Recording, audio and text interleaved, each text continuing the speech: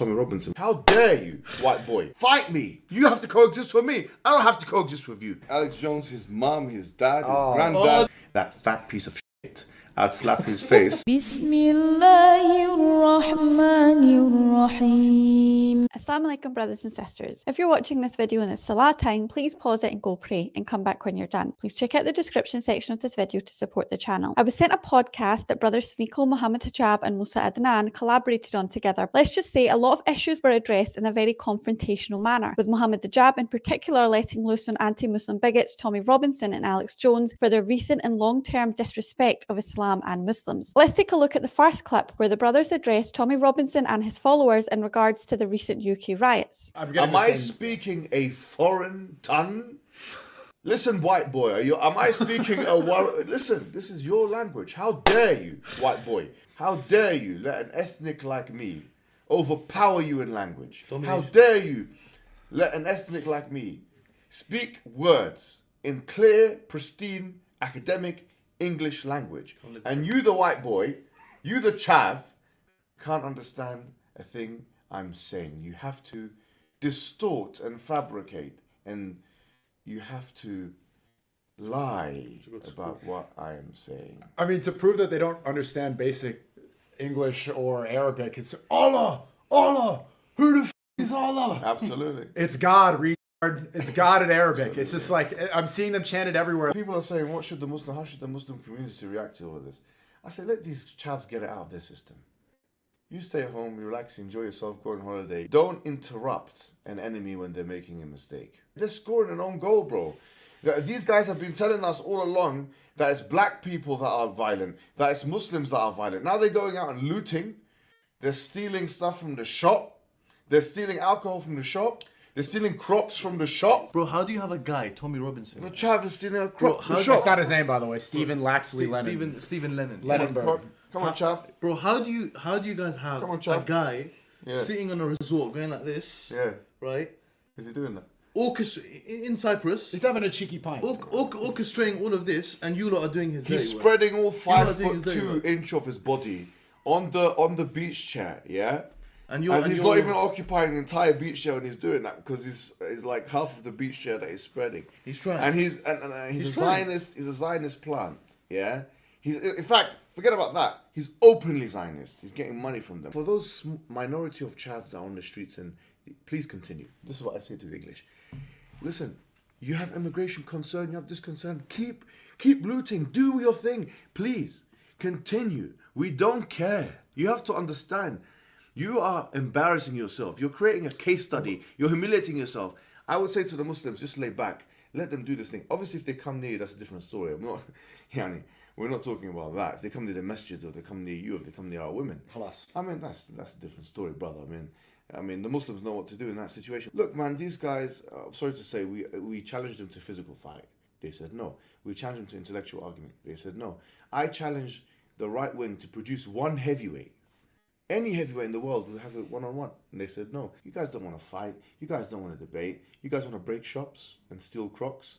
No problem. Attack mosques. We'll give you Crocs. You can deliver it to your master, Tommy Robinson. We'll get you the size 4 Crocs that you can put on his dwarf foot. Yeah, yeah, little midget. You can put in his little foot like that. The ironic thing is that they keep saying that they're Britain first, they're nationalistic, but then they're championing this dude who's so clearly funded by Israel. At what point is someone like Elon Musk going to be like, okay, this guy's indirectly inciting violence? Why did these guys come on the street? Like, how did they even know to go in the street? It must have been through social media, right? It is stirred up by the major figureheads on Twitter. Okay, I understand the tensions are high, and rightly so. And the main takeaway I had from that clip was that Muslims should keep themselves safe and keep themselves as far away as possible from the trouble, as Mohammed Hijab said. However, I don't agree with referring to someone's skin colour as Mohammed Hijab did. For Muslims, it doesn't matter what colour someone is, white or non-white. There is no racial hierarchy in Islam. Respect to all the white Muslim brothers and sisters. However, Mohammed Hijab and Sneako were both right when they pointed out the lack of intellectual capacity in Tommy Robinson and his followers via their lack of understanding of proper proper English and basic Arabic, which is evident through their hateful chants of who the F is Allah, astaghfirullah. Mohammed Hijab was pointing out the irony that he is more skilled in English than the English native Islamophobes who can barely speak their own language to a proficient level, as well as pointing out that he articulately states facts, whereas Tommy Robinson just resorts to his usual idiotic anti-Muslim propaganda slogans. Brother Mohammed correctly stated that these riots make the people involved in them look like the very thing they stereotype Muslims and minorities to be, and that is violent, extreme, and harbouring criminal intent. Sneako and Mohammed Hijab both stated that Tommy is a Zionist agent. The theory that Tommy incited the riots to distract from what Israel is doing in Palestine is not too far-fetched, if I'm completely honest. The brothers pointed out how Tommy Robinson continued to fan the flames of the riots from outside of the UK, and the idiots that follow him sacrifice themselves by committing petty crimes against the very country they claim they want to protect, and are doing so under the false premise Tommy is Britain first, when in reality he prioritises Israel before the United Kingdom because they pay his bills. Brother Mohammed said that Tommy and his cronies refuse to settle their issues with him in a debate or a sanctioned boxing match, and instead prefer to spread hate online that leads to the violence we see spilling out onto the streets. Sneako called for Elon Musk to ban individuals like Tommy Robinson from X like he previously was, and rightly so, as X is where most of this type of anti-Muslim and racist propaganda is spread. Let's take a look at the next clip where the brothers expose the real motives of far-right rioters and why they are so filled with hatred and anger towards Muslims and minorities. How comes that there's more people that came on the street for pro-Palestine protest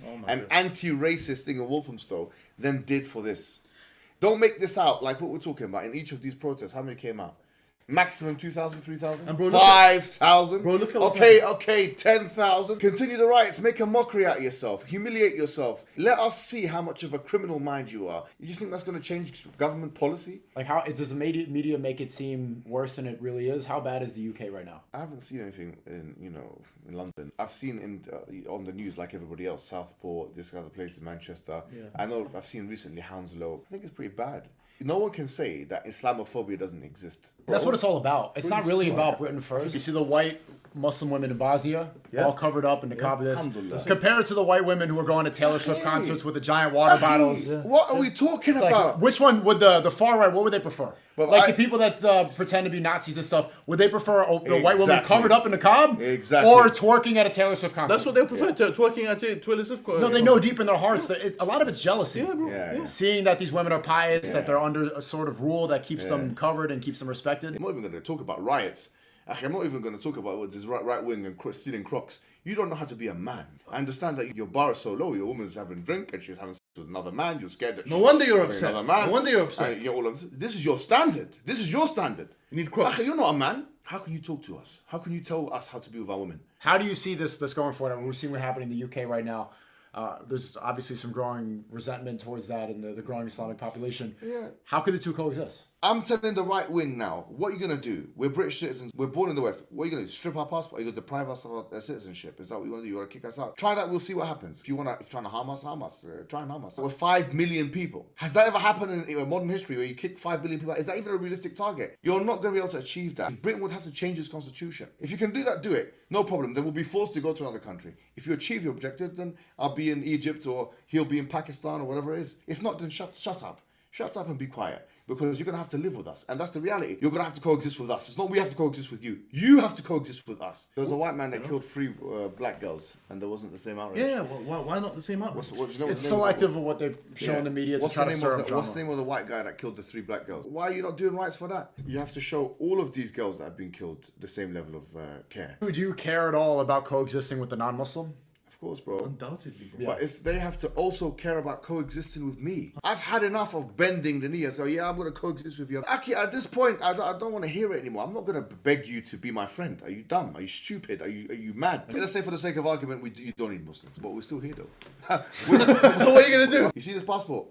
I want you to take this away from me. That's the challenge. Come and fight me for it. If you're saying that you don't want me to be in your country, if that's the issue, deport him. They say, come and take it. And there's 5 million of these. Is that a reasonable thing? Do you think you're going to achieve that objective? You are going to fail. Is this going to be resolved? It's just going to blow over in a couple of weeks? People move on to the next thing? Is that what's going to happen? Well, in September, none of this is going to be there. Because they're all going to go back to work and school and stuff like that. The far right, I just want them to know as well. We're going to say, look, here you have these white people destroying houses and this and that. they're British, native, indigenous, etc., etc., etc. But look at them. If you want to commit crimes, who am I to stop you from committing crimes? You want to be a thug, you know, it's just a fine choice for a person like you. It's a fine choice for a loser. Muslims, don't get involved in this. Yeah, don't. Honestly, trust me, just leave them. 100%. You don't need to do anything. All you need to do is defend yourself if someone tries to attack you. That's fair enough. Yeah. And if you need to bring a few people here and this and that and organize efforts to defend, like security, if you need to pay a bit of money for professional security and this and that, do these things. But don't do anything more than that. Mohammed Hijab made the point that many more people have attended pro-Palestinian gatherings and the recent anti-racism counter-protests in comparison to the riots, to highlight the fact their numbers are low. And I must add that despite these larger attendances, there were relatively no incidents of crime compared to the riots. And why is that? It's due to the quality of people and their intelligence levels. Brother Mohammed made the point that the objective of the far-right crowd to deport everyone they consider non-British, whether they are born in Britain or not, is an impossible task. Don't be fooled by these riots being disguised as anti-immigration. The Islamophobic chants, as well as the assaults on black and brown people, expose their true motive. Brother Hijab stated that the removal of 5 million Muslims from the UK is unfeasible, even on a government level, and the people who are advocating for this are absolute morons who are not living in reality, and that these far-right individuals that harbour these resentments against other groups are the ones that need to learn to coexist and not the other way around. I was glad the brothers said they do care about coexisting with non-Muslims also, because we should all care. We're all human, and the only way to live peacefully is to be kind and tolerant towards each other regardless of our background or faith, as there's room for all of us. I like how the brothers said that Islamophobes act and think the way they do because of ignorance and envy, due to how Islam honours its followers, especially in regard to the roles of men and women. Brother SNEAKO asked if the riots would end soon. I personally think we're at the tail end of it now, especially with the anti-racism counter-protests now happening and with the prison sentences being handed out to the rioters. But I have to go back to the point about the social media presence of instigators like Tommy Robinson. If people like him remain on platforms like X and face no legal repercussions for their part, then what's stopping this from happening over and over again? Let's take a look at the last clip where Mohammed Hijab and Sneako took shots at Alex Jones for his Islamophobia. I challenge Alex Jones to a debate about this after he called us disgusting, but hasn't responded. Would you debate him about the subject, or do you find it? No, Alex Jones, I'd debate him, I'd fight him, I'd slap his face. You know, if he wants to fight me, if he wants to debate me, if he wants to engage in any way, shape, or form, that fat piece of shit, I'd slap his face and I'd humiliate him. Alex Jones is a fraud. He's nothing. He's a nobody. There's no accolades. He has no achievements. Sorry to say, who are you, Alex Jones? He exposed the globalist agenda. Listen, Alex, you're nothing. You're nothing. Look at my face. Look at me. This is the face of a man who you could wish to be, who you could dream to be, who you can pray to whoever the hell you pray to or whatever the hell you do to be. Tell me, what can you do to me? Shout at me with your stupid voice? Talk about Islam? What have you done? What have you done in your life? Does your mum love you, boy? Alex Jones, does your mum love you? This is my question. If I was there, I'd hate you. I'd spit on you if I was there. She's nothing. She's nothing and you're nothing. Sorry to say. Oh, no. What did his mum do, man? Your mum is nothing, actually. What? Alex Jones, your mum is nothing and you're nothing. His mum might be a very nice person. I don't care. She's nothing. I bet she's a nice lady. All right. She's nothing and he's nothing. Come on, Alex. Come and get me now. You heard me right. I said your mother's nothing. Come and get me now. He hasn't slept. He's sleep deprived. Guys, we're waiting for Fajr prayer. Your mother. Oh my God. Come on, Alex. Come and get me now. But his mother is nothing, and he is nothing. His father is nothing. His whole family is nothing. You nothing. What have you achieved? Tell me what the Jones have achieved. I want to know what the Jones family has achieved in Oklahoma, you hillbilly, you redneck. What have you achieved, hillbilly? What have you achieved, redneck? What has the Jones family achieved? Tell me one accolade that your dad done. Tell me one thing that your dad done. What war did he fight in? Vietnam? That hillbilly achieve? What did you achieve, boy? Huh? What did that hillbilly achieve? What did your hillbilly father achieve? Tell me what he achieved. Tell me what that redneck achieved. Huh? Talk about Islam. Get out of here, you hillbilly. Well, I don't think he talked about Islam. He just said that we're disgusting for our beliefs on the age of marriage. Was he calling Islam a cancer? Alex Jones, his mom, his dad, his granddad. Oh, wow. Okay, so wait, August 8th? This was today. He tweeted, no way! Oh, okay, my God. all right. Tommy Robinson, based on Sharia law, this is Islam and this is why I oppose it. Alex Jones says, a pedo cult. Say no more. Shut up, hillbilly! Of course, he's the American chav. Well, his mother's Okay. Yeah, his mother. Okay. His mother's done. Wow. His mother's done. Okay, I didn't know he said this. Alex Jones, you're too afraid to talk about Zionism. You've been running from that topic. Talk about Zionism. Talk about Israel. Look how quick you are to talk about Islam. What do they get on you? You're fraudulent. Retweeting.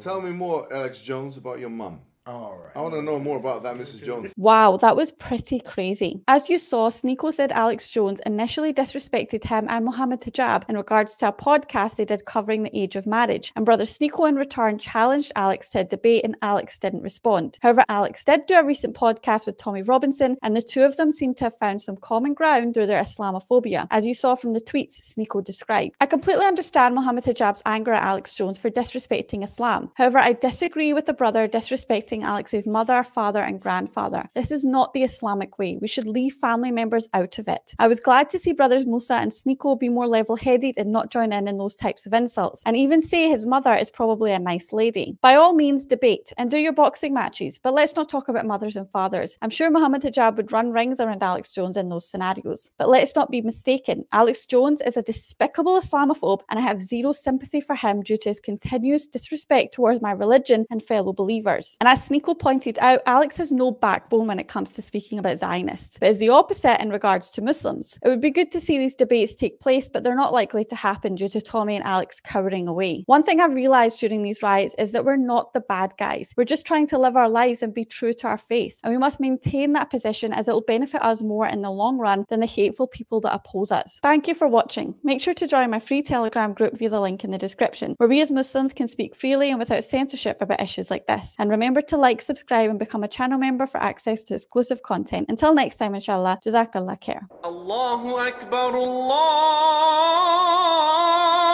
Akbar, Allah.